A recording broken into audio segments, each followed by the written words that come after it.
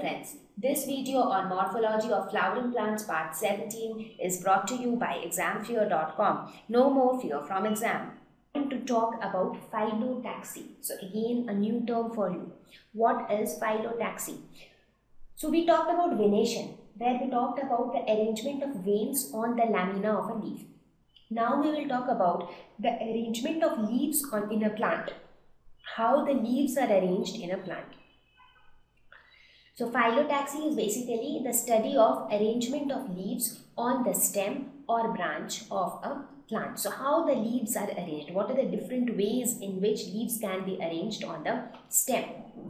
Now broadly again, there are few types of phyllotaxy like alternate phyllotaxy, opposite phyllotaxy and whorled phyllotaxy. So broadly there are these three types of phyllotaxy: alternate, opposite and whorled. So we will talk about each of these types of phyllotaxy in detail in the next slide. So let us now discuss about the types of phyllotaxy. The first one, that is alternate phyllotaxy. So what happens in alternate? We have a single leaf at each node.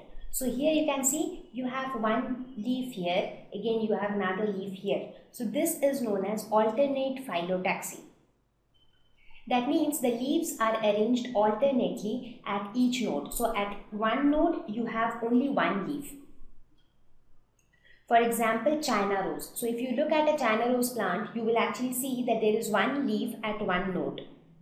And if on the first node the leaf is on this side, on the next node the leaf is on the other side. Next one is opposite phyllotaxy. So here we have a pair of leaves at each node. That means at one node we have two leaves just opposite to each other. That is why it is called opposite phyllotaxy. Somewhat like this. So if this is the node, we have one leaf here, one leaf here. So two leaves at each node. Example is a guava plant. So here you can see at each node there are two leaves. Again at this node there are two leaves. Again at this node there are two leaves. So everywhere the leaves will occur in pairs. And the third type of phyllotaxy is whorled phyllotaxy. So here we have multiple leaves at each node. Somewhat like this. So you will actually have a tuft of leaves or a bunch of leaves at one node.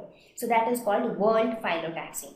So example is Alstonia. So Alstonia, so here you can see in that Alstonia plant, you have multiple leaves arising from the same node. So not only Alstonia, you would have actually seen many ornamental plants where you can see this kind of whorled phyllotaxy.